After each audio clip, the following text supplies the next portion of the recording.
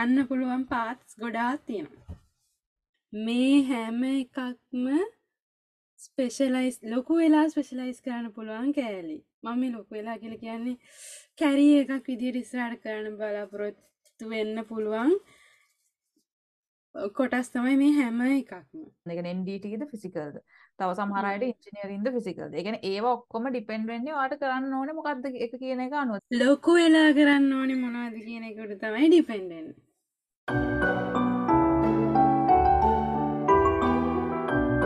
Hello everyone, welcome back to my channel. සායන කාලයකට පස්සේ video එකක් කරන්නේ. විශේෂයෙන් මේ දවස්වල කියන්නේ A-level results අවිල්ලා තියෙන්නේ සහ university admission applications මේ දවස්වල ළමයි කරගෙන යනවා. එතකොට ඔයගොල්ලන් ගොඩක් අයට ආපු ප්‍රශ්න කියන්නේ දාපු comments මම දැක්කා. විශේෂයෙන් කියන්නේ science ගැන තියෙන ප්‍රශ්න ඒව කතා කරන්න තමයි දැන් මම physical science කරපු කෙනෙක්නේ. එතකොට කියන්නේ මට උත්තර දෙන්න පුළුවන් ඒ ආශ්‍රිත ප්‍රශ්න වලට. ඒක නිසා මම අද ගෙනාවා අපේ guest සුමුදු. ඔයගොල්ලෝ දකින්න නැති සවුත් කොරියා වීඩියෝ එක බලුවා නම් එයා Colombo Bioscience special degree එක IIMB. අපි IIMB ගැනත් වෙනම වීඩියෝ එකක් කරා. ඒ වීඩියෝස් ඔක්කොගෙම links දාන්නම් description එකේ. කලින් දැකලා නැති අයට මේ ඉන්නේ සුමුදු. කොරියා වීඩියෝ එකේ බලපු නංගීලා හැමෝම කොහොමද සුමුදුව දන්නවා කට්ටිය කන්ටැක්ට් කරගෙනත් තිබ්බා. Welcome back. කොහොමද මේ දවස්වල? හොඳයි හැමෝටම කියන එකම උත්තරේ හොඳයි. කොරියාව කොහොමද මේ දවස්වල හීතලයිද? හීතල වෙන පටන් ගත්තා ටයිෆූන් එකෙන් පස්සේ. දැන් චූට්ටක් හීතලයි එච්චරමනේ. දැන් මුලින්මම කියන්න ඕනේ අර ගොඩක් අය අහනවා දැන් අර මොකක් හරි සෙඩ් එකක් කියලා මගේ දිස්ත්‍රික්කේ මේක මට මේ ඩිග්‍රී එයිද එහෙම අහනවා. ඊට පස්සේ මොකක් හරි තව ඩිග්‍රී කියන්නේ උදාහරණයක් විදිහට NDT ද ෆිසිකල්ද අර ඒ වගේ ප්‍රශ්න ගොඩක් අහනවා. ඒ අහන අයට පොඩි දෙයක් පෙන්වන්න තියෙනවා. මම දැන් ස්ක්‍රීන් එක ෂෙයා කරන්නම්.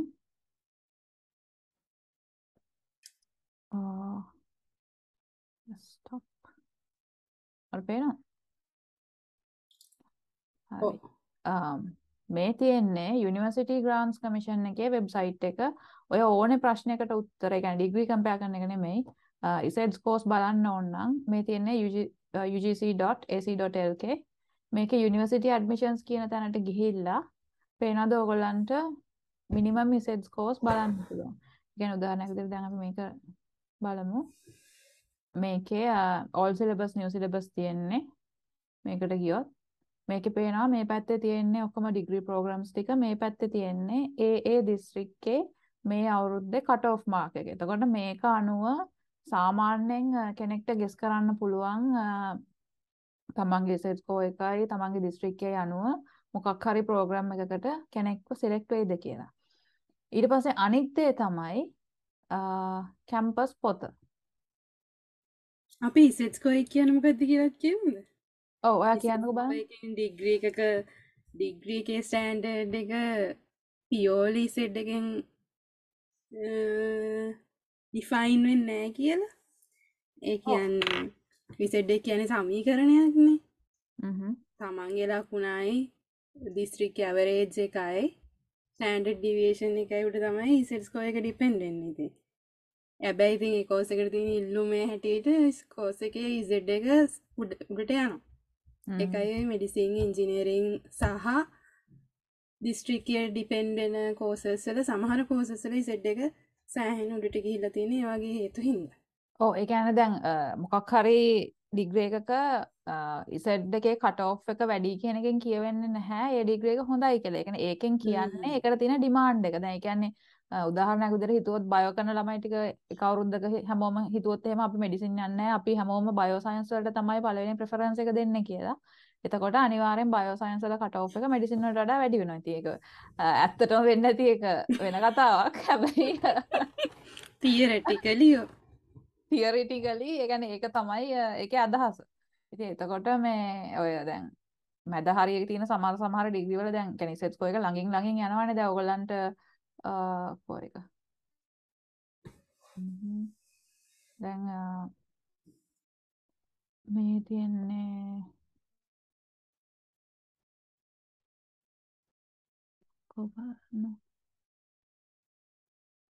කොමර්ස් තියෙනවා මේ يعني මේ හැම සබ්ජෙක්ට් එකක්ම මෙතන තියෙනවා. දැන් මේකේ තියෙන ෆිසිකල් සයන්ස්.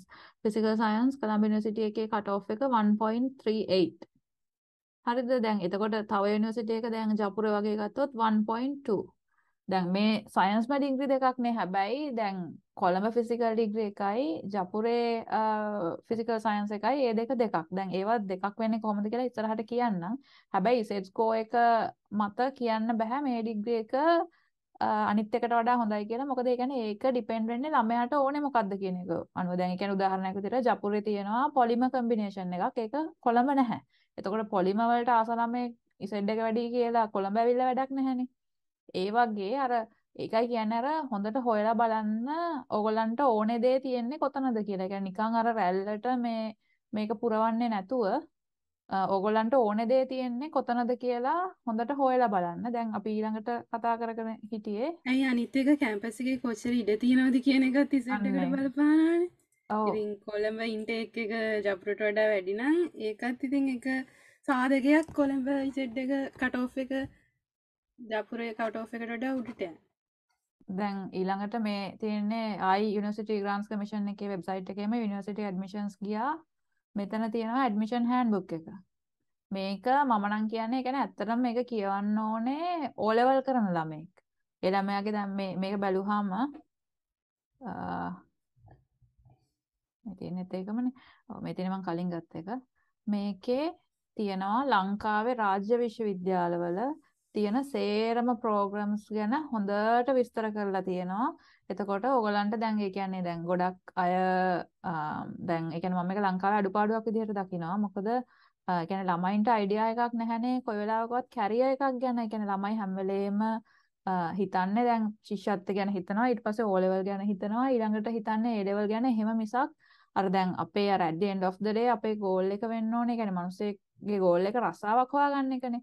හැබැයි ඒ කියන්නේ අපි හැම වෙලේම හිතන්නේ ඊළඟට තියෙන මොකක් හරි විභාගය කරන්න. දැන් O level කරපු ළමයෙක් ඊට පස්සේ හිතන්නේ ඒ කියන්නේ ඒ level stream එක decide කරන්න යාට ડોක්ටර් කෙනෙක්ද වෙන්න ඕනේ ඉංජිනේර් කෙනෙක්ද එහෙම නැත්නම් මැනේජ්මන්ට් සයිඩ් එකද එහෙම කියලා මිසක් ඒ ඇරෙන්න අර තව අනික් කැරියර්ස් මොනවද තියෙන්නේ අනික් ජොබ්ස් මොනවද තියෙන්නේ කියලා කිසිම අයිඩියා එකක් නැහැනේ.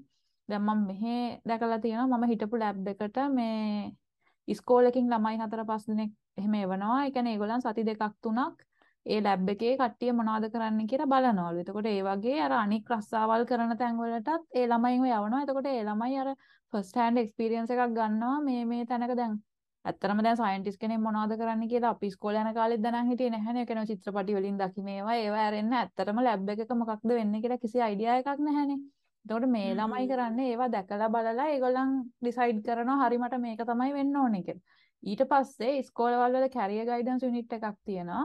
ඒගොල්ලන් මඟ පෙන්නනවා ඔයාට ඕනේ තැනට යන්න මෙහෙමයි කියලා. ඉතින් කවුරුවත් පෙන්වන්න නොහිටියත් දැන් විශේෂයෙන් කොරෝනා හින්දා හැමෝම ගාම ලැප්ටොප් එකක් ෆෝන් එකක් එහෙම තියෙනවා. එතකොට ඔය කියන්නේ දැන් මේ මම පෙන්වන්නේ මේ ලංකාවේ විශ්වවිද්‍යාල ප්‍රතිපාදන කොමිෂන් සභාවේ මේ ගහන පොත. එතකොට මේකේ ලංකාවේ රාජ්‍ය විශ්වවිද්‍යාලවල ඔයගලන්ට පේනවානේ මේ තියෙන්නේ මේ තියෙන සේරම ඩිග්‍රීස් තියෙනවා. දැන් මේ ටික පෙන්වන්නම් මම තව නිකන් පල්ලෙහාට ගිහිල්ලා මේ තියෙන මේ පුරවන හැටිනේ. දැන් උදාහරණයක් විදිහට මේ තියෙන්නේ අපි දන්න ඩිග්‍රී එකක් ගමු හරි. මේ තියෙන්නේ IS and MF ඩිග්‍රී එක. මේ අපේ එක නේ මේ රුහුණේ එක. හරි කමන්නේ. මේක තියෙන්නේ මේ ඩිග්‍රී එක තියෙනවා. ඊට පස්සේ මේකේ මේ තියෙන මිනිමම් රික්වයර්මන්ට් එක. ඒක තියෙනවා. ඊට පස්සේ ඩියුරේෂන් එක තියෙනවා අවුරුදු 4යි. මීඩියම් එක ඉංග්‍රීසි. විශේෂම දේ ඉන්ටේක් එක 73යි. ඒ කියන්නේ මේ ඩිග්‍රී කරන්න ඒගොල්ලන් අර සුමුදු කිව්වා වගේ ළමයි 73 දෙනෙක් ගන්නවා. එතකොට මේ වගේ මම හිතන්නේ ඒ කියන්නේ O level කරන ළමයි කවුරු හරි ඉන්නවා නම් බලන්න මේ කවුරුවත් දන්නේ නැති ඒ කියන්නේ එහෙම ප්‍රසිද්ධ නැති ඩිග්‍රී ඕන තරම් හොඳ ඒවා තියෙනවා මේ marine and fresh water sciences. ඊට පස්සේ තව ඌව වෙල්ලස්ස ගත්තොත් මම හිතන්නේ ඒ කියන්නේ entrepreneurship එහෙම මොන හරි කියන්නේ රබර් ඒ වගේ ගොඩාක් ඩිග්‍රී තියෙනවා. කවුරුවත් අර මේ තියෙන මේ health tourism and hospitality management. එතකොට මේ වගේ ඩිග්‍රී බර ගාණක් තියෙනවා. අර කියන්නේ ලොකු පරාසයක විහිදෙන ඒ කියන්නේ අපි දන්න කැරියර්ස් 4-5කට වඩා සෑහෙන දේවල් තියෙනවා. සමහර විට මෙතන තියෙන්න පුළුවන් ඒ කියන්නේ ඔයගේ ඩ්‍රීම් කැරියර් එක. මොකද දැන් කියන්නේ හැමෝටම ડોක්ටර් කෙනෙක් ඉංජිනේර කෙනෙක් වෙන්න බැහැනේ. ඒ කියන්නේ මොකක් හරි හැම මිනිස්සෙකම මොකක් හරි දක්ෂ දෙයක් තියෙනවානේ. එතකොට ඒ මිනිස්සයා දක්ෂ දෙයින් යාට ඉස්සරහට යන්න උදව්වක් වෙන මොකක් හරි කියන්නේ ඒ වගේ බෑග්ග්‍රවුන්ඩ් එකක් තියෙනවා නම් ඒ කෙනා අර ඒ කියන්නේ ඒ ලැඩර් එකේ උඩටම යනවානේ. කියන්නේ දැන් ඔය සමහර ළමයින්ට ඒ කියන්නේ ගෙවල් වලින් බලපෑම් වෙනවා. ඒ කියන්නේ ඒ වගේ එහෙම තියෙනවා. ඉතින් මේ ඒ කියන්නේ අම්මලා තාත්තලාත් බලනවා නම් විශේෂයෙන් ඒ කියන්නේ දැන් අපි කතා කරන්න දන්නේ සයන්ස් ගැනනේ. සයන්ස් වගේ පැත්තක ඒ කියන්නේ කියන්න තියෙන්නේ ඒ කියන්නේ endless possibilities තියෙනවා කියලා. මොකද ඒ කියන්නේ සයන්ස් කියන්නේ දැන් ඔයගලන්ට තේරෙයි අපි University of Colombo ගැන කතා කරද්දී ඒ කියන්නේ මොනතරම් පරාසයක විහිදෙනවද කියලා. ඔයාලට මොනවා හරි ඇඩ් කරන්න තියෙනවද? සයන්ස් විද්‍යාපීඨයයි. ඒ තව එකක්. ඔව්. මෙහෙමයි මේක පොඩක් පොඩි ළමයින්ට තියෙන මේ මිස්කන්සෙප්ෂන් එකක් කියලා හිතනවා. විද්‍යාපීඨයයි සයන්ස් ෆැකල්ටි එකයි කියන්නේ ඇත්තටම දෙකක්. සයන්ස් ෆැකල්ටි යන හැමෝම ටීචර්ස්ලා වෙන්නෙත් නෑ. ටීචර්ස්ලා හැබැයි ඒ ලෙවල් ටීචර්ස්ලා ඔක්කොම සයන්ස් ෆැකල්ටි එකේ අය. ඒක එක ඔප්ෂන් එකක්. කැමති නම් කරන්න පුළුවන් කැරියර් එකක් ටීචිං.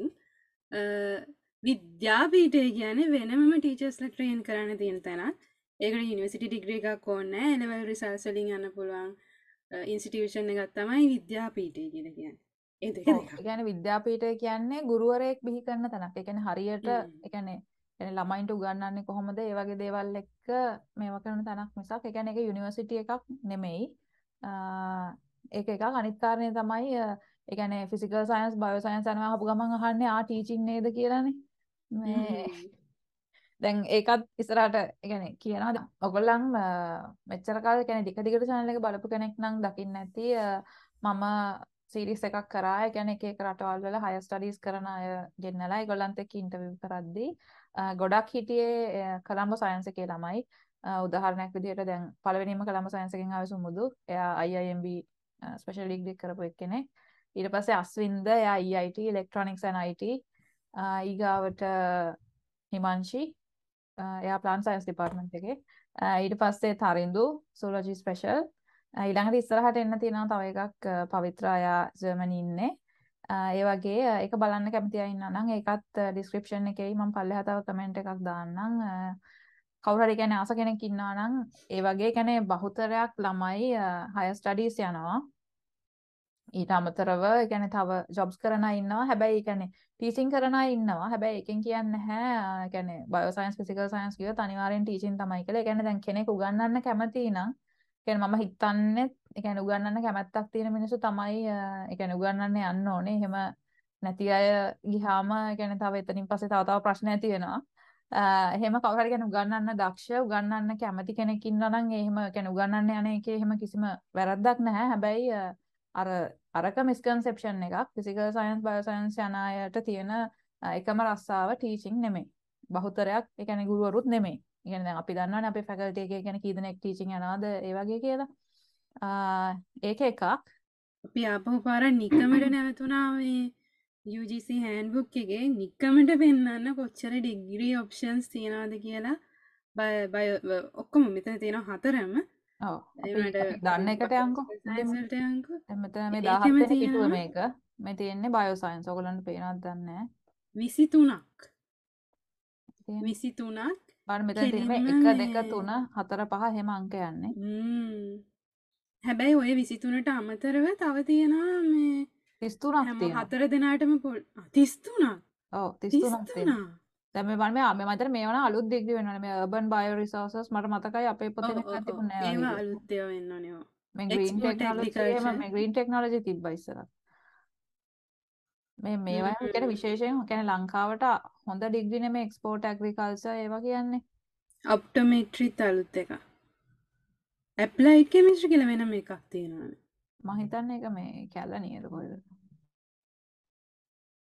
ඒ වගේ දැන් අපේ කාලේ තිබ්බ නැතිව ගොඩක් මෙතන තියෙනවා. ඊටත් මේ 33ටත් අමතරව හතර ස්ට්‍රීම්ස් 4ටම පොදුවේ ඇප්ලයි කරන්න පුළුවන් ඩිග්‍රීස් තියෙනවා. ඒ ෆැෂන් ඩිසයිනින් ඒ වගේනේ. ෆැෂන් ඩිසයිනින් ආකිටෙක්චර්ත් පුළුවන් මං හිතන්නේ. ඔව් ඔව්. ඒ වගේ දැන් ෆිසිකල් සයන්සස් අයගේ සෙට් එක තමයි මේ තියෙන්නේ. ෆිසිකල් සයන්සස් කියන්නේ ඒ කියන්නේ මැත්ස් කරපු ළමයි. ඊට පස්සේ ආයි දැන් මේ තියෙන්නේ මේ හැමෝටම පුළුවන් ඒවා. මේ බන් හැමෝටම නෑ පුළුවන් නේ. ඒ ටෙක්නොලොජි සබ් නෑ ඔව් මෙතෙන් ෆැෂන් ඩිසයිනින් ලෑන්ඩ්ස්කේප් දැන් ඒ එතන කියන්නේ ලෝ වුණත් කරන්න පුළුවන් ඒ ඉසෙඩ් එක තියෙනවා නම් කාට හරි. ලෝ ජාති දෙකක් තියෙනවා මං හ්ම්. හිතන්නේ. මේ බලන්න මෙතන කීයක් තියෙනවද කියලා. 44 44ක් තියෙනවා. ඔව්.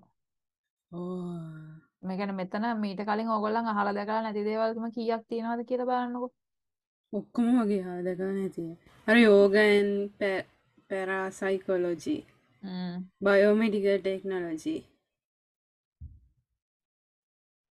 ඒ කියන්නේ සෑහෙන දේවල් තියෙනවා අපි දන්නේ නැති. ඒ කියන්නේ ඔප්ෂන්ස් තියෙනවා මේ කියන ඒවාට ගියාන් පස්සේ බලාගත්ත හැකි විශේෂයෙන් මේ මේ කියන්නේ මොනවද මේ කියන්නේ එලිජිබල් වෙන්න ඕනේ රික්වයර්මන්ට්ස් මොන හරි ඇප්ටිටියුඩ් ටෙස්ට් තියනවාද ඒ වගේ ඔක්කොම විස්තර බලා ගන්න පුළුවන්.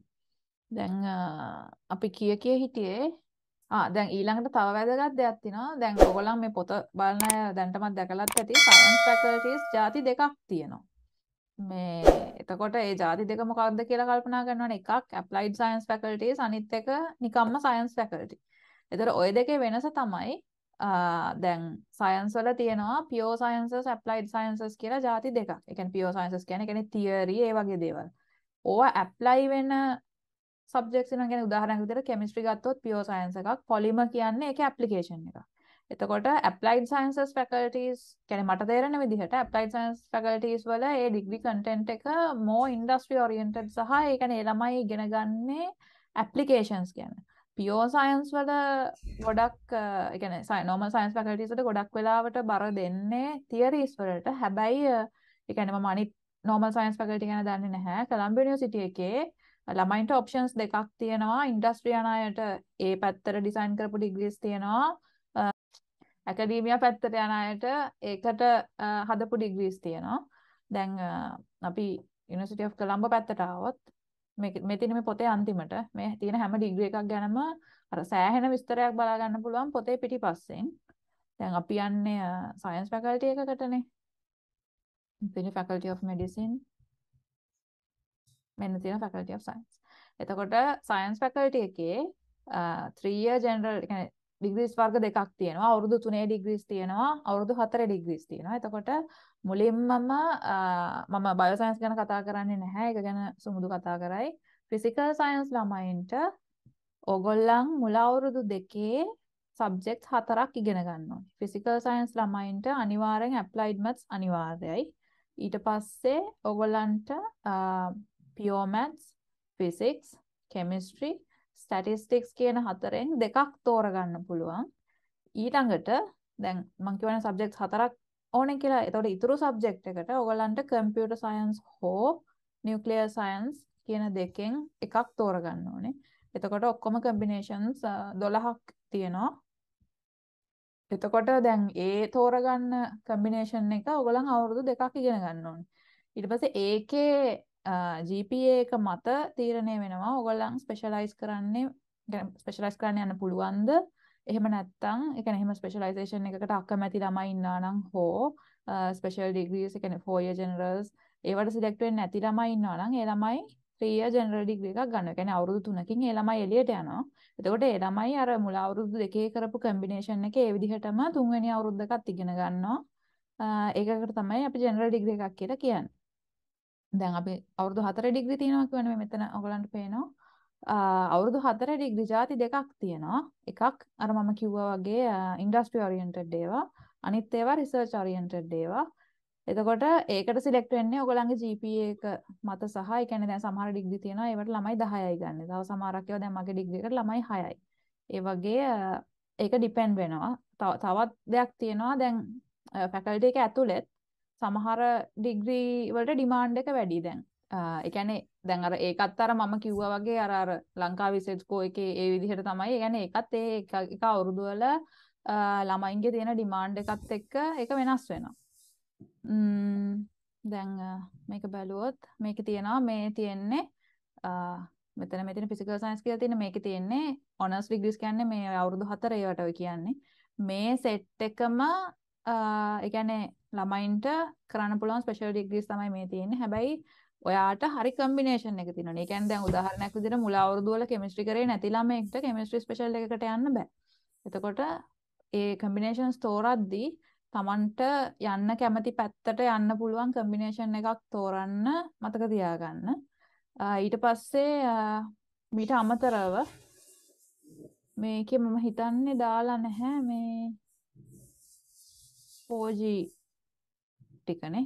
මේකේ 4G ටික නැහැ. අන්න ඒකත් එක දෙයක් මේක UGC handbook එක සර්ව සම්පූර්ණ නෑ ඉතින්. මොකක් හරි තව විශේෂ දෙයක් දැනගන්න ඕන නම් කැම්පස් එක කන්ටැක්ට් කරන්න පුළුවන්. ඔයත් එහෙම කන්ටැක්ට් කරන්නත් ඕන. මමත් එහෙම කරේ මගේ ඩිග්‍රී එක ගැන දැනගන්න. මොකද මට ලොකු ප්‍රශ්නයක් තිබ්බා මේ ඒ කියන්නේ මෙඩිසින් කෑල්ලක් තියෙන ඩිග්‍රී එකක් මේ ඇයි මේ ඒ කියන්නේ ෆිසිකල් ළමයට කරන්න පුළුවන්ද කියලා ප්‍රශ්නයක් මට තිබුණේ. දැන් මම පෙන්නන්නම් මේ වුණාම මේ තියෙන්නේ University of Colombo handbook එක. ඕනෙම ළමයෙක්ට මම දන්න විදිහට නම් දැන් මේ කියන්නේ ලංකාවේ ඕනේ කැම්පස් එකක handbook එක ඩවුන්ලෝඩ් කරගන්න පුළුවන්. මම ඩවුන්ලෝඩ් කරන විදිහත් පෙන්නන්නම්.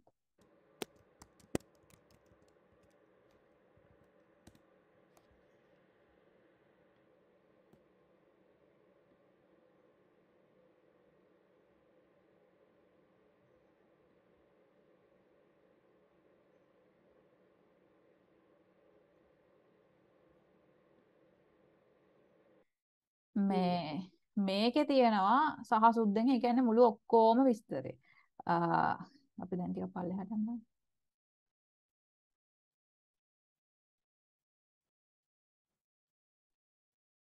ඔය ඔක්කොම හැමදේම තියෙනවා මේ මුල් පිටුවල. කොහොමද ඩිග්‍රී එක කරන්නේ, මොනවද ඩිග්‍රී එකෙන් එක්ස්පෙක්ට් කරන්නේ, කොහොමද ලකුණු දෙන්නේ. මේකේ පොත සෑහෙන වෙනස් නේද? ගොඩක් ඩීටේල්ස් තියෙනවා. මේක සෑහෙන ඉන් ඩීටේල් තියෙනවා. මේ තියෙන මේ කැම්පස් එකේ තියෙන මේ සොසයිටිස් ගැන හිතන් තියෙනවා මේක. මේ වෙනම පේජස් හිටන් තියෙනවා. මේ තියෙන්නේ ඕගොල්ලන්ට ඒ කියන්නේ එක එක අවුරුද්ද මේ තියෙන සෙකන්ඩ් ඉයර් එක. මේ තියෙන්නේ ෆස්ට් ඉයර් එකේ ළමයෙක් මොනවද ඉගෙන ගන්න. ඉතින් ඕගොල්ලන්ට අර එන්න කලින්ම අයිඩියා එකක් ගන්න පුළුවන් මේ මොන දේවල්ද ඒ කියන්නේ දැන් උදාහරණයක් විදිහට මම අර කලින් කිව්වා වගේ දැන් පොලිමර් කැමති ළමයෙක්ට ජපුර යන්න පුළුවන්. හැබැයි ගිහිල්ලා කියන්නේ ඒ ළමයාට මොනවද ඒකේ ඉගෙන ගන්න තියෙන්නේ කියලා කලින් බලත හැකියි. මේ තියෙන උදාහරණයක් විදිහට මෙතන මේ තියෙන CH කියන්නේ කෙමිස්ට්‍රි මේ ජර්නල් ඇන්ඩ් ෆිසිකල් කෙමිස්ට්‍රි තියෙනවා. ඊට පස්සේ ඕගැනික් තියෙනවා. එහෙමම ඊළඟට මේ තියෙන්නේ සෙකන්ඩ් ඉයර් එක. කොහොම දැන් මේ ෆස්ට් ඉයර් සෙකන්ඩ් ඉයර් තියෙනවා. ඊට පස්සේ එක එක ස්පෙෂල් ඩිග්‍රීස් වලට වෙනම තියෙනවා. මේ තියෙන්නේ maths department එකේ special degrees statistics මේ තියෙන්නේ plant science ඒ වගේ අර සේරම විස්තර ඉන්ටර්නෙට් එකෙන් හොයාගන්න පුළුවන්. දැන් කියන්නේ ෆිසිකල් සයන්ස් ගැන සාමාන්‍ය ජෙනරල් අයිඩියා එකක් තමයි මම දුන්නේ. ඒ කියන්නේ කාට හරි ඉන් ඩීටේල් ඕනේ නම් අපි දැනටම ඒ කියන්නේ මගේ ඩිග්‍රී එක ගැන ඉන් ඩීටේල් කරලා තියෙනවා. ඒ කියන්නේ එක එක කෝස් මොඩියුල් එක මොනවද ඒකේ ඒ කියන්නේ උගන්වන්නේ එහෙම කියලා සහ IIMB එක ගැන එකක් කරා. ඒ දෙක බලන්නත් පුළුවන් ඔයගලන්ට සහ කියන්නේ ඔයාලට මොන හරි තව රික්වෙස්ට් තියෙනවා නම් ඒ කියන්නේ දැන් ලංකාවේ යුනිවර්සිටිස් ගැන හරි මොන හරි කියන්නේ ඒ වගේ අපි දෙන්නට කරන්න පුළුවන් ඒවා තියෙනවා නම් ඒත් පල්ලෙහා කමෙන්ට් එකක් දාන්න. ඒ කියන්නේ නිකන් කියන්නේ ශ්‍රී ලංකා යුනිවර්සිටි ලයිෆ් එක මොන හරි කියන්නේ ඒ වගේ මොන හරි තියෙනවා නම් පල්ලෙහින් දාන්න. දැන් අපි බයෝ සයන්ස් පැත්තට යමු.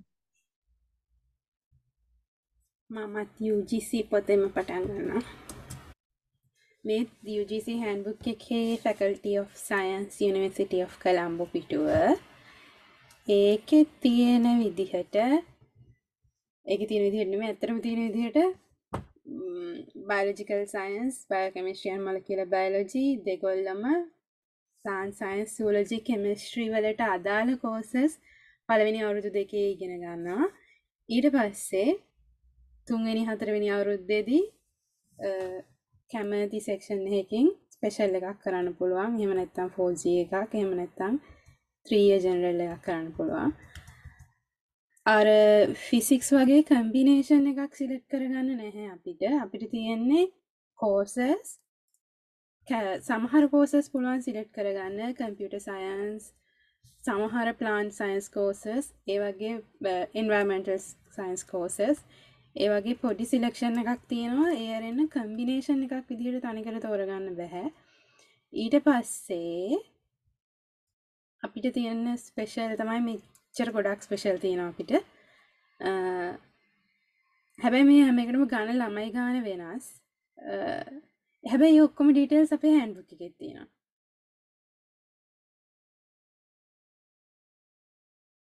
ඒතක තමයි UGC පොතෙන් කියන්න පුළුවන්. ඊට පස්සේ අපේ හෑන්ඩ්බුක් එකට යනවා. අපේ හෑන්ඩ්බුක් එකට ගියොත් දැන් හොඳයි. දැන් මේක දාලා තියෙනවා biological science, biochemistry and molecular biology, bioscience දෙගොල්ලෝ මෙන්න මේවා තමයි ෆස්ට් පළවෙනි අවුරුදු දෙකේ ඉගෙන ගන්නෙ. මේ සමහර courses තියෙනවා select කරගන්න පුළුවන් ඒවා. අපිට තියෙනවා credit limit එකක්. ඒ limit එකට යනකම් කැමති ගාන තෝරගන්න පුළුවන්. හැබැයි ඉතින් වැඩියෙන් කරන්න කැමති නම් ඒවා lecturers-ලත් එක්ක කතා කරලා මං හිතන්නේ කරන්න බැරි වෙයි කියලා. කැමති නම් කරන්න පුළුවන් වෙයි. හැබැයි මොකක් හරි ස්පෙෂල් ඩිග්‍රී එකක් කරන්න හිතාගෙන ඉන්නවා නම් පළවෙනි අවුරුද්දේම ඒ ස්පෙෂල් ඩිග්‍රී එකේ මොනවද තියෙන රික්වයර්මන්ට්ස් කියලා බලලා ඒවට ලෑස්ති වෙන්න. මොකද සමහර වෙලාවට ස්පෙෂල් ඩිග්‍රී වල කියනවා මේ කෝස් එකට B එකක් තියෙන්න ඕනේ, මේ කෝස් එකට පාස් වෙන්න ඕනේ, ඒ වගේ කියලා. කරලා තියෙන්න ඕනේ prerequisite courses. ඒවා කරලා තිබ්බේ නැත්නම් ස්පෙෂල් ඩිග්‍රී එක ගන්න හම්බෙන්නේ නැහැ. ඒකින්ද කලින් ෆස්ට් ඉයර් එකේදීම ඒවා බලලා ලෑස්ති වෙන්න. ඊට පස්සේ හොඳම පාර්ට් එක. මේ තියෙන්නේ ඩිරෙක්ටිං ටේක් මොලකියුලර් බයොලොජි බයෝකෙමිස්ට්‍රි කියලා කියන්නේ ඒගොල්ලන්ගේ 3rd year 4th year courses තමයි මේ තියෙන්නේ. ඊට පස්සේ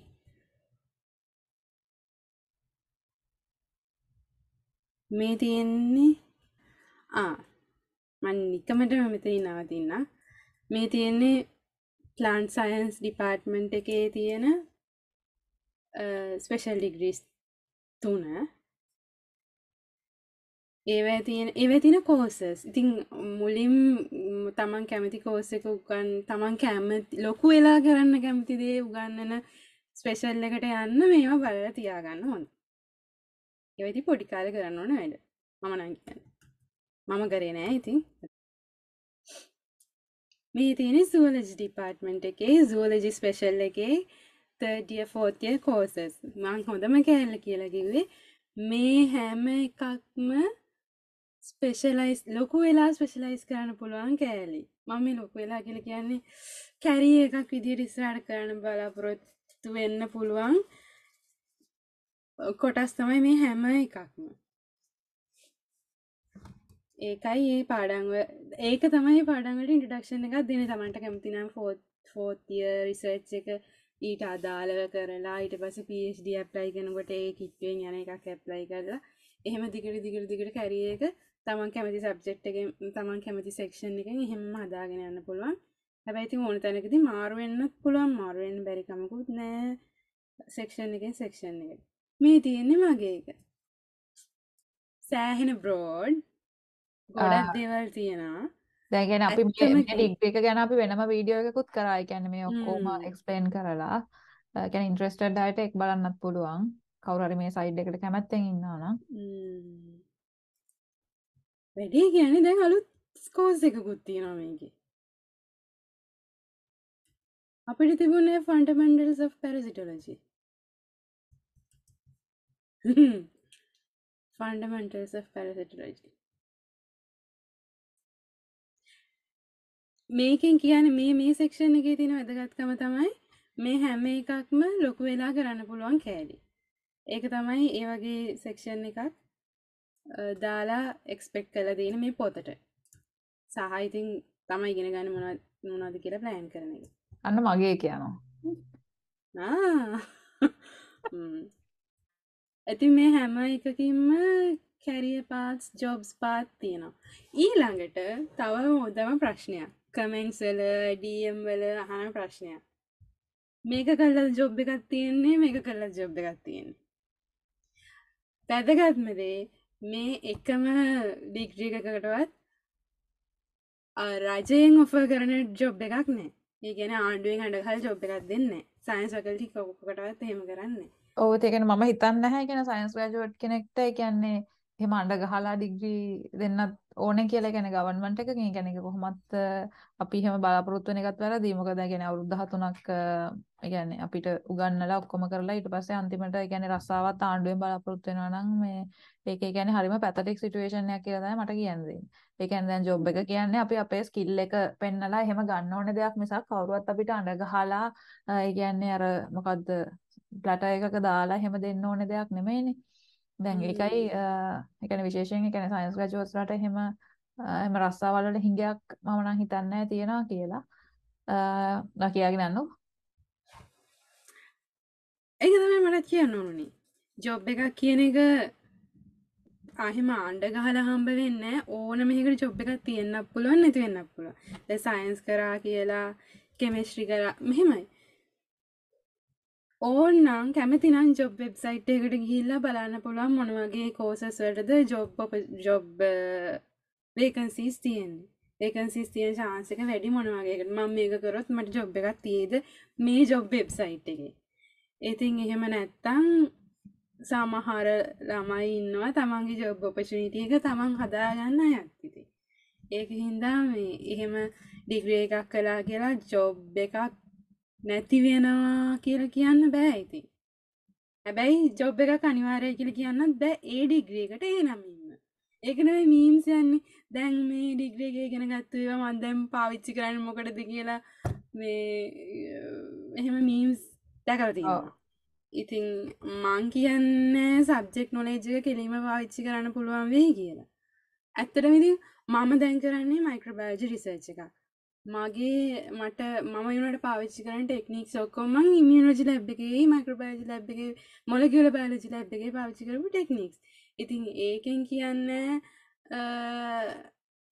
තමන් ඉගෙන ගත්තු එක ඇප්ලයි කරන විදිය තමයි තමන්ට it's ජොබ් all එකක් about හම්බ the වෙනවද skill නැද්ද ඒ කියන එක කියන්නේ දැන් තීරණය. කියන්නේ අර වෙන කෝස් මොඩියුල් එකකින් හරි කියන්නේ අර පිපෙට් එකක් හරි මේවා ගන්න ඉගෙන ගත්තා නම් ඒක නම් දැන් යූස් වෙන්නේ ඒකතර අර කෝස් මොඩියුල් එක යූස්ලස් කියලා කියන්න බෑනේ අනිත් එක දැන් මේ දැන් ඒ කියන්නේ ඩිග්‍රී එකකින් දැන් අර මම එකයි කිව්වේ දැන් අර විද්‍යාපීඨ කියන්නේ ඒ කියන්නේ ඒක ඒගොල්ලන් ඩිරෙක්ට්ලි ඒ ළමයින්ට උගන්වන්නේ කෙසේද කියලා. ඒතකොට ඒ ළමයි ගිහිල්ලා ටීචින් කරනවා ඒක ඩිරෙක්ට්ලිම ඒගොල්ලන් ඉගෙන ගත්ත දේ ඒගොල්ලන් ඇප්ලයි කරනවා.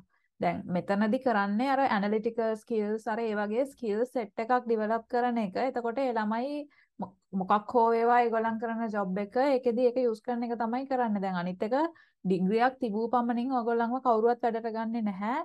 තව ඒකත් එක්ක එන්න ඕනේ තව ස්කිල් සෙට් එකක් තියෙනවා. ඒ කියන්නේ උදාහරණයක් විදිහට අර කිව්වා වගේ ජොබ් තියෙන වෙබ්සයිට් එකකට ගිහිල්ලා බලුවොත් ඒ කියන්නේ ඒගොල්ලන් ඉල්ලලා තියෙන දේවල් ඔයගොල්ලන්ට පේනවානේ. දැන් විශේෂයෙන් දැන් ඉන්න අන්ඩර් ග්‍රැජුවේට්ස්ලා ඉන්නවා නම් ඔයගොල්ලන්ට ඒ කියන්නේ දැන් මම මේ ස්කිල්ස් ඩෙවලොප් කරගත්තොත් එතකොට ජොබ් මාකට් එකට ගියාට පස්සේ ඒ කියන්නේ එතනදී ඔයගොල්ලන්ට ප්‍රශ්නයක් වෙන්නේ නැහැ. අනිත් එක විශේෂයෙන්ම දැන් ඒ කියන්නේ ඔයගොල්ලන් කොහේ හරි ජොබ් ඔෆර් එකක් දැක්කම පස්සේ ඒ කියන්නේ යවන ඊමේල් එක ඊට පස්සේ හයර් එඩියුකේෂන් යනවා නම් සුපර්වයිසර්ස්ලාට ඊමේල් කරන විදිහ. ඒ වගේ ඒ කියන්නේ අර කොහොමද මේ කියන්නේ බේසික් එටිකට්ස් තියෙනවානේ. ඒ කියන්නේ දැන් ආචාර සොෆ්ට් ධර්ම වගේ ස්කිල්ස්ම තමයි ඉතින්. ඔව් ඒ කියන්නේ කෙනෙක්ට කතා කරන්න ඒ කියන්නේ කෙනෙක් මිනිසෙක්ට අප්‍රෝච් කරලා කතා කරන තැන ඉඳන්ම ඒ කියන්නේ ඒක තමන්ගේ ස්කිල් එක. දැන් කියන්නේ දැන් ඔය මට එන මැසේජස් තියෙනවා ඒ කියන්නේ මම සුමුදුට එනේවත් මම දන්නවා. තව අස්වින්දලට එන ඒවා ඒ කියන්නේ සමහරක් අය ඉන්නවා ඒ කියන්නේ පොඩ්ඩක්වත් පොලයිට් නැහැ. අර ඒ කියන්නේ එහෙම වුණාම දැන් අර මිනිසෙට උදව්වක් කරන්නවත් හිතෙන්නේ නැහනේ. දැන් විශේෂයෙන් ඒ කියන්නේ සුපර්වයිසර්ස්ලාට ඒ වගේ යවනකොට ඒ කියන්නේ මිනිසුන් දැන් අපි වඳුරන්නේ නැහැනේ. අනිත් කාරණේ තමයි මතක තියාගන්න ඕනේ අපි රිප්‍රසන්ට් කරන්නේ අපේ රට කියන එක. විශේෂයෙන්ම ඒ කියන්නේ අපි ෆොරිනර් කෙනෙක්ට ෆොරින් රටක ප්‍රොෆෙසර් කෙනෙක්ට වගේ නම් ඇඩ්‍රස් කරන්නේ ඒ නැතත් ඒ කියන්නේ ලංකාවේ හෝ ඒවා HR මැනේජර් කෙනෙක්ට නම් අපි ඇඩ්‍රස් කරන්නේ එයා අපිව රස්සාවට ගන්න ඉන්න කෙනානේ. එතකොට ඒ කියන්නේ අපි මේ මනුස්සයර කතා කරන්න ඕනේ විදිහක් තියෙනවානේ. අන්න ඒ දේවල් විශේෂයෙන් වැදගත් වෙනවා. මොකද ඒ කියන්නේ ඒක තමයිනේ ඔයාලට දෙන පළවෙනි ඉම්ප්‍රෙෂන් එක.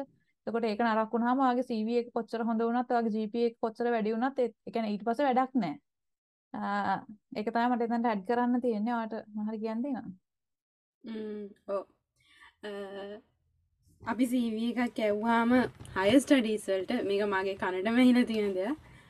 අනිවාර්යෙන් පොඩ්ඩක් චෙක් කරලා බලන්න තමන්ගේ නම Google ගහලා මොනවද එන්නේ කියලා.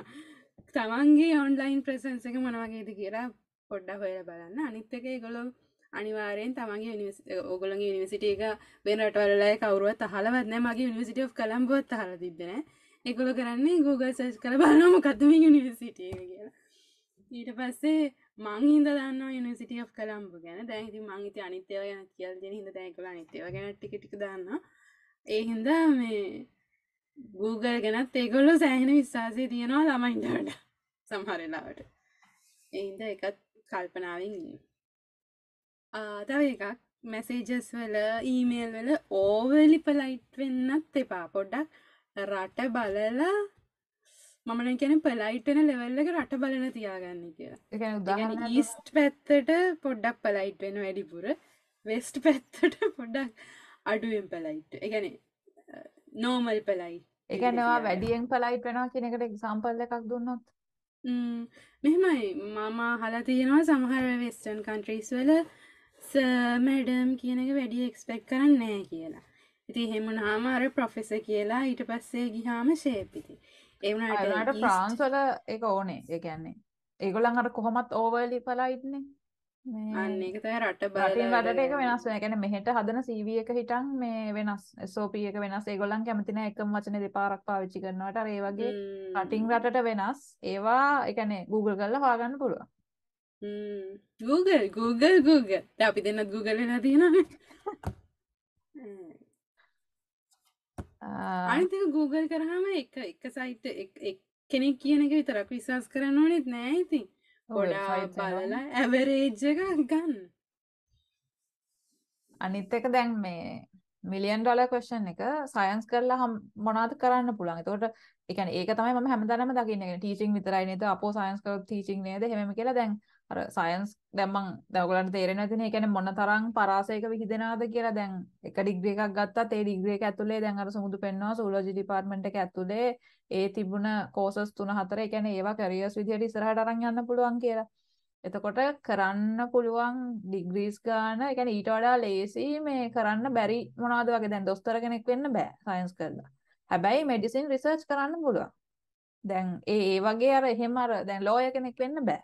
අර ඒ වගේ බැරි ඒවා තියෙනවා මේ හැබැයි ලෝ සයිඩ් එකට යන්න පුළුවන්. ඒ කියන්නේ කොපිරයිට් ලෝ ඒ වගේ කියන්නේ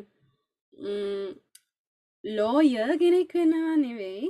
එනවාට ලෝ ඇසෝසියේටඩ් ජොබ්ස් කරන්න පුළුවන්. බිස්නස් ඇසෝසියේටඩ් ජොබ්ස් කරන්න පුළුවන්. ඉතින් ඒකට තමයි MSc එකක් තියෙන්නේ. එහෙම පොඩ්ඩක් දැන් ඔය කියන්නේ බැචලර්ස් වලින්ම ඒ කියන්නේ මැනේජ්මන්ට් සයිට් එකේ වැඩ කරන අය ඉන්නවා. මැනේජ්මන්ට් සයිඩ් එකකින් මේ යන අපේ බැච්මේට්ස්ලා ඉන්නවා, බ්‍රැන්ඩික්ස් එකේ ඉන්නවා, මම හිතන්නේ මාස් එකේ ඉන්නවා. අර ඒ වගේ ඒ කියන්නේ දැන් අර ඒ සයන්ස් ග්‍රැජුවේට් කෙනෙක් කිව්ව ගමන් ඒගොල්ලන්ගේ ඔළුවට එන්නේ අර නිකන් අර ඇනලිටිකල් ස්කිල්ස් තියෙනවා අර දෙයක් අර ඉක්මනට ප්‍රොසෙස් කරගන්න අර ඒ වගේ අර සයන්ස් ග්‍රැජුවේට් කෙනෙක් කිව්වම අර මිනිසුන්ගේ ඔළුවට එන දෙයක් තියෙනවානේ. ඉතින් අර ඒක අනුව කියන්නේ සෑහෙන ජොබ් ඔපචුනිටිස් ගොඩක් තියෙනවා. තව විශේෂයෙන්ම ඒ කියන්නේ සබ්ජෙක්ට් රිලේටඩ් ඒවා එහෙම බැලුවාම ලොකු පරාසයක විහිදෙනවා. එතකොට මේ ඒ කියන්නේ ඉතින් හරියටම ඒ කියන්නේ එහෙම කියන්න නම් කරලා කියන්න අමාරුයි කියන්නේ ඒ තරම් දිග ලිස්ට් එකක් තියෙනවා. ඒක නිසා ඒ කියන්නේ රසාවල් නැතුව නෙමෙයි. ඒ ප්‍රශ්නෙට උත්තරේ ඒක තමයි. ඔයගොල්ලන්ට මේ කියන්නේ හොයලා බලන්න පුළුවන් වෙබ්සයිට්ස් වල මේ ජොබ් වේකන්සිස් තියෙන ඒ වගේ එයාලා ඉල්ලන්නේ මොනවද කියලා. ඊළඟට මගෙන් අහන ප්‍රශ්න ඔයාගෙන තහන ඇති. BSc එකකට වෙන රටකට try කරනවද? එහෙම නැත්නම් BSc එක ලංකාවේ කරලා ඊළඟට වෙන රටකට try කරනවද කියන ප්‍රශ්නේ. අනිත් එක මේ ගොඩක් ළමයි අහනවා කියන්නේ මොන වගේ ඉසෙඩ් එකක් දෝනේ මොන වගේ රිසල්ට් එකක් දෝනේ කියලා කට්ටිය අහනවා. ඒ කියන්නේ ෆොරින් රටකට BSc කරන්න යනවා නම්. ඒකට නම් මට කියන්න තියෙන්නේ මුළු ලෝකෙම ඇප්ලයි කරනවා ඉතින්. ඔයා හිතනනම් ඔයාගේ රිසල්ට් එක මුළු ලෝකෙත් එක්කම කම්පෙයාර් කරන්න තරම් කම්පිටිටිව් කියලා by all means ඇප්ලයි කරන්න ඉතින්. ඒ වුණාට ඉතින් ඒකේ තියෙනවා ඉතින් හොඳ නරක දෙකම. සමහර වෙලාවට ලංකාවට ටිකක් වැඩිපුර සලකා බලන්න පුළුවන් ඔපචුනිටස් නැත්තෙ නැහැ යනිවර්සිටස් වල. ඒ වුණාට මමනා කියන වැඩි චාන්සකක් තියෙන්නේ රිජෙක්ට් වෙනනේ.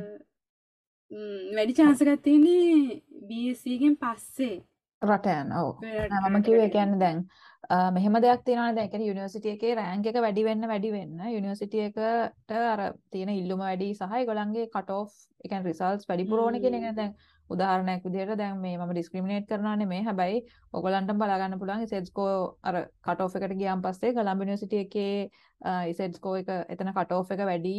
අර හිතන්නකෝ දැන් සවුත් ඊස්ටර්න් අර ඒ වගේ රීජනල් යුනිවර්සිටිස් වලට වඩා වැඩිනේ.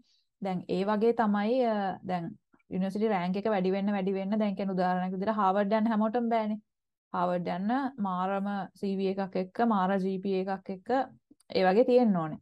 දැන් එතකොට දැන් ලංකාවේ ඉතින් බොරු කියන්න ඕනේ නැහැ. ලංකාවේ තියෙන විශ්වවිද්‍යාලවල රෑන්කින්ග්ස් ඉතින් කෙනෙක් ඔයගොල්ලෝ දන්නවනේ. දැන් එතකොට බොහෝ දුරට ඔයගොල්ලන් ඇප්ලයි කරන, ඒ කියන්නේ දැන් ඔය ෆොරින් රටක බැචලර්ස් ඇප්ලයි කරනවා නම් ඒ යුනිවර්සිටි එකේ රෑන්ක් එක බොහෝ දුරට ලංකාවේ තියෙන highest ranking යුනිවර්සිටි එකටත් වඩා රෑන්ක් එකක් වෙන්නනේ වැඩිපුර ඉඩ තියෙන්නේ.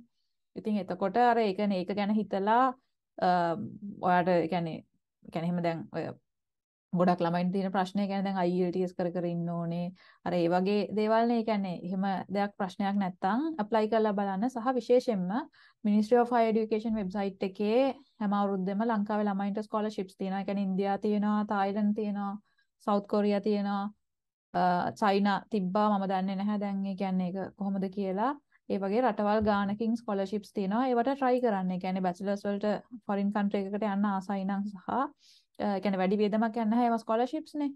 අතින් ගෙවාගෙන යන්න ඕනේ නැහැ. එහෙම නැතුව ඒ කියන්නේ සාමාන්‍ය ළමෙක්ට නම් මගේ අයිඩියා එක මේ සල්ලි ගෙවලා යන එක ඒ කියන්නේ අපරාධේ වගේ කියලා තමයි මට හිතෙන්නේ.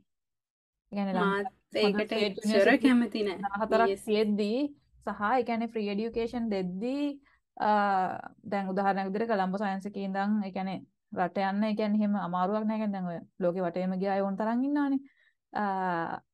අර ඒ වගේ ඒ කියන්නේ එක එකනාගේ පර්සනල් කැමැත්ත. මට හිතෙන්නේ ඒ කියන්නේ ෆැසිලිටිස් තියාගෙන අර කෝටි ගාණක් වියදම් කරන එක අපරාධේ වගේ කියලා. අනිත් එක අවුරුදු විතරක් ගෙදර ඉන්න පුළුවන් නෑනේ. ඔව් ඒ අනිත් එක. ඒ කියන්නේ ඔයගලන්ට ඒ කියන්නේ පිට රටක තනියෙන් ඉන්න එක මොන වගේද කියලා වගේ දැනගන්න ඕන නම් අපිට ඒක ගැන පොඩ්කාස්ට් එකක් කරන්න පුළුවන් ඒවා ඒකට තව තියෙනවා. පැය දෙකක් විතර කියන්න දේවල් තියෙනවා. ඒක ඇත්තටම ලොකු එකක්. මේ අවුරුදු 4ක් ගෙදර කට්ටියත් එක්කින් හම්බෙන එක. ඊළඟට අර හැම තැනම ගෲප්ස් වල අර මෙහෙ තියෙන ප්‍රශ්නේ අරකද හොඳ මේකද හොඳ. ඒ කියන්නේ NDTද ෆිසිකල්ද. තව සමහර අයට ඉංජිනේරින්ග්ද ෆිසිකල්ද. ඒ කියන්නේ ඒවා ඔක්කොම ඩිපෙන්ඩ් වෙන්නේ ඔයාලට කරන්න ඕනේ මොකද්ද එක කියන එක අනුව. දැන් NDT කිව්වහම ඒ කියන්නේ දැන් ඒකෙත් ඒ කියන්නේ දැන් ඒක ඇවිල්ලා මම දන්න විදිහට ඒක ජොබ් ඔරියන්ටඩ් එකක් සහ ඒක ඩිප්ලෝමා එකක්. දැන් සයන්ස් ෆැකල්ටි එකට આવොත් ඒක ඩිග්‍රී එකක්. හැබැයි ඔයගලන්ට අර අතන ඒ කියන්නේ NDT එකේ හම්බෙන ඒ ස්කිල්ස් ටික නෙමෙයි මෙතනින් හම්බෙන්නේ. ඒකට අර ඒ හැම දෙයක්ම සාපේක්ෂයි. දැන් සයන්ස් වලට ආසාවෙන් ඉන්න ළමෙක් NDT ගිහිල්ලා තේරුමකුත් නැහැ. NDT වලට ආසාවෙන් ඉන්න ළමෙක් සයන්ස් ඇවිල්ලා තේරුමකුත් නැහැ. ඒ කියන්නේ ඒ ඔක්කොම ඩිපෙන්ඩ් වෙන්නේ ඕගොල්ලන්ට අර ඕනේ කියන කැරියර් එක මත තමයි. ඒකයි කියන්නේ අර පොඩි ළමයින්ටත් දැම්මම ඉඳලා ඒ කියන්නේ හැම වෙලේම ටාගට් එක වෙන්න ඕනේ කැරියර් එක මිසක් යුනිවර්සිටි යන එක නෙමෙයි. යුනිවර්සිටි එක යන්නේ ඔයාට ඒ කැරියර් එක අචීව් කරගන්න උපකාරයක් වශයෙන් මිසක් යුනිවර්සිටි යන එක ඕගොල්ලන්ගේ ෆයිනල් ගෝල් එක නෙමෙයි. එතනින් එහාට ඒ කියන්නේ තව සෑහෙන දේවල් තියෙනවා. ආට මම හරි අදසන් තියෙනවා. ලොකු වෙලා කරන්න ඕනේ මොනවද කියන එකට තමයි ඩිපෙන්ඩ් වෙන්නේ. ඔව් ඒ කියන්නේ මේ සෑහෙන කට්ටිය කෙනෙක් කමෙන්ට් කරලා තියෙනවා. දැන් මෙතනක් තියෙනවා ඉංජිනේරින් යන එකද හොඳ ෆිසිකල් යන එකද හොඳ. හැබැයි ෆිසිකල් ආවත් ස්පෙෂල් ඩිග්‍රී එකක් කරන්න තේරුම් නැත්නම් වැඩක් වෙන්නේ නැද්ද? ඉතින් ඒක දැන් ඒක ඉතින් ඇත්තටම කියනවා නම් ඔයාගේ ඩෙඩිකේෂන් එක මත තමයි තීරණය වෙන්නේ. දැන් ෆිසිකල් ආවා කියලා ගැරන්ටි වෙන්නේ නැහැනේ ඔයාට ස්පෙෂල් ඩිග්‍රී එකට අනිවාර්යෙන් ඒ කියන්නේ ඒක සිලෙක්ට් වෙනවාමයි කියලා. ඒ කියන්නේ හැම වෙලේම කැම්පස් එකකට ආවට පස්සේ ඒක ගැන අපි ඊළඟට කතා කරන්නම් ඊළඟ පොඩ්කාස්ට් එකකින්. ඒ කියන්නේ කැම්පස් ලයිෆ් එක මොන වගේද ඒ වගේ පොඩි විස්තර ටිකක් ඔයගොල්ලන් කැමති නම් කැම්පස් එකට ආව පර්පස් එක අමතක කරන්න එපා. ඒ කියන්නේ ඇයි ආවේ කියලා හැම වෙලේම මතක තියාගන්න. එතකොට ඒ කියන්නේ ඔය කියන තරම් අමාරුවක් නැහැ. ඇත්තම කියනවා නම් ඒ කියන තරම් අමාරුවක් නැහැ මට නම් මේ ඒ කියන්නේ ස්පෙෂල් ඩිග්‍රී එකකට සිලෙක්ට් වෙන්න. 400 ගාණක් ගන්නවා. ඔව් 400 ගාණක් 456ක් හිටිය අපේ බැච් එකේ. ඒනට ස්පෙෂල් ඩිග්‍රී වලට සිලෙක්ට් වෙන්නේ 100 ගාණ 200 100 ගාණ 100 ගාණ 100 ගාණ. ඉතින් කියන්නේ ඔයා ඔය ටිකට තේරෙන්න අමාරු නැහැ ආවේ මොකටද කියලා මතක තියනවා නම්. ඊට පස්සේ කියන්නේ ආවේ මොකටද කියලා අමතක වුණාම තමයි ඒ කියන්නේ පොඩි පොඩි ගැටලු මතුවෙන්නේ. ඉතින් ඇත්තම කියනවා නම්. අනිත් එක කරන්න ලේසි මොකද්ද? මේකද ලේසි මේකද ලේසි. ලේසි දේවල් නම් නැහැ ඉතින්. කිසිම දෙයක් කිසිම ඩිග්‍රී එකක් ලේසි නැහැ. මෙහෙම එකකුත් තියෙනවා දැන් ගණන් බැරි මිනිස්සයව මැත්ස් ඩිග්‍රී එකකට දැම්මම එයාට අමාරුයිනේ. එහෙම එකකුත් තියෙනවා. දැන් කියන්නේ ඒකයි කිව්වර තමන්ගේ අර ඉන්බෝන් ටැලන්ට් එක මුලින් හොයාගන්නවා කැමති මොකටද කියලා. අන්න ඒක තමයි ලේසි එක. ඔව් ඉතින් එතකොට තමන් කැමති දේ කරනකොට අමාරු වුණත් තමන්ට කරන්න කැමතිනේ. කැමති ඉඳන කරන්නේ. අනිත් එක හොඳට මතක තියාගන්න කැරියර් එකක් තෝරද්දී අම්මලා තාත්තලාගෙන් අහලා වැඩකුත් නැහැ. අනිත් මිනිසුන්ගෙන් අහලා වැඩකුත් නැහැ. මොකද දැන් සාමාන්‍යයෙන් ලංකාවේ යන විදිහට ඒ කියන්නේ පෙන්ෂන් යනකම් ඕකනේ කරන්නේ. එතකොට දැන් අවුරුදු 50ක් 60ක් තමන් අකමැති දෙයක් කරන්න වුණාම ඒ මනුස්සයාට එතනම නිකම්ම ස්ට්‍රෙස් එකක්නේ. ඒකයි කියන්නේ අර තමන් කැමති දේ පස්සේ යන්න කියලා. ඒ කියන්නේ මම හිතන්නේ රිස්ක් එක ගන්න එක වර්දි. ඒක ඕගොල්ලෝ දකින්න නැති නිව්සීලන්ත වීඩියෝ එකේ සවින්දිගේ. එයා ඒ ඩිග්‍රී එක කරේ ඒ ඩිග්‍රී එකේ මම හිතන්නේ දෙවෙනි ඉන්ටේක් එක. එතකොට කවුරුවත් එළියට ඇවිල්ලා නැහැ. හැබැයි ඒ කියන්නේ එයා ඒක ගැන කතා කරා ඒ රිස්ක් එක ගත්ත එක ගැන එයා මොකද හිතන්නේ ටික ඔක්කොම ඒකත් පල්ලෙහායින් දාන්නම්.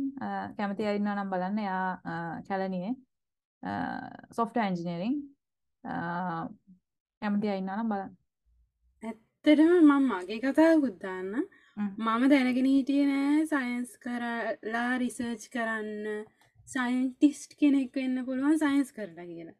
මං හිතුවේ හැමෝම පොඩි කාලේ චුටි කාලේ මං හිතන් හිටියේ හැමෝම O level කරන කාලේ වගේ හැමෝම මෙඩිසින් කරලා තමයි ඕවා කරන්න ඕනේ කියලා. ඉතින් ඇත්තටම A level කරනකොටත් මට හරියටම දැනන් හිටියේ නෑ මට මයික්‍රෝබයොලොජි කරන්න ඕන නම් මං සයන්ස් කරලා මට මයික්‍රෝබයොලොජි කරන්න පුළුවන් කියලා. එක දවසක් UGC නෙමෙයි හයර් එඩියුකේෂන් එකේ ස්කෝලර්ෂිප් ඉන්ටර්විව් එකකට ගියාම තමයි ඒ ඉන්ටර්විව් කරන්න හිටපු එක්කෙනා මං කියපුවා අහලා කිව්වේ ඔයා මෙඩිසින් නෙමෙයි කරන්න ඕනේ කියලා. එතකොට තමයි මම පොඩ්ඩක් නැවතිලා කල්පනා කරේ ඇත්තටම මම කරන්න ඕනේ මොකක්ද කියලා. ඒකයි මම කියන්නේ හැමතිස්සෙම එක්ස්පෝෂර් එක තියාගන්න, කරන්න පුළුවන් දේවල් හොයන්න, යන්න පුළුවන් පාත්ස් ගොඩාක් තියෙනවා. දැන් ඒ කියන්නේ අපි හිතනවා ඒ කියන්නේ ඔයගොල්ලන්ට මොනවා හරි චූටි අයිඩියා එකක් හරි එන්න ඇති කියලා. ඒ කියන්නේ කවුරු හරි බය ඉන්නවා නම් සයන්ස් ෆැකල්ටි එකට එන්න. එහෙම බය වෙන්න ඕනේ නැහැ. ඒ කියන්නේ අර හැම වෙලෙම කියනවා වගේ අර ආපු හේතුව මතක තියාගන්න. ඔයාගේ එන්ඩ් ගෝල් එක ඔයාගේ කැරියර් එක කරගන්න. best of luck හැමෝටම ඔයගොල්ලන්ගේ ස්ටඩීස් වලට. see you soon. ලොකු වෙලා කරන්න ඕනේ මොනවද කියලා හැමතිස්සෙම හිතන්න. see you